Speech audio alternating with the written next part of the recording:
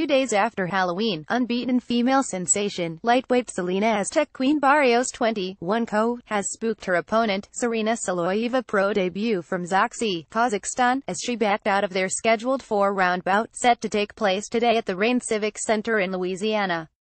Tsoloyeva refused to step on the scale at yesterday's weigh-in.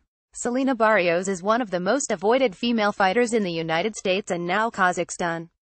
Ebony Jones from Alabama, Alpha Patricia Lopez from Mexico, and now Zarina Tsoloyeva from Kazakhstan, all signed to fight Selina but backed out to fight her at the last minute.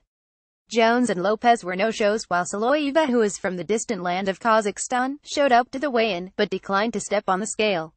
"I was willing to fight Zarina Tsoloyeva, the decorated amateur from Kazakhstan, but she pulled out at the last minute, like my last two opponents," said Selina Barrios from San Antonio.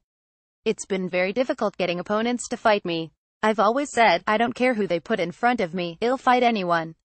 I have that much confidence in my skills. I have no choice but to move on, but I'm respectfully sending a message to everyone in the lightweight and super lightweight divisions, I'm not going anywhere. Eventually you will all have to fight me. Nothing will derail Selina as she stays positive and continues to work hard, looking for that opportunity to challenge the best the lightweight and super lightweight divisions has to offer." Selina's handlers must now move her to 6- and 8-round bouts right away, to chip away and get to a championship fight as she gains more ring experience as a professional.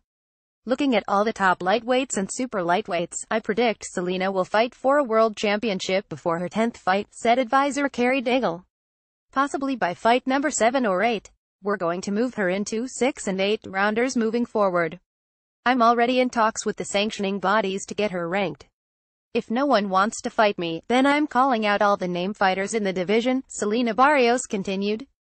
"Amanda Serrano, Michaela Mayer, Jessica McCaskill and of course, Katie Taylor. I'm willing to fight you guys anytime, anywhere.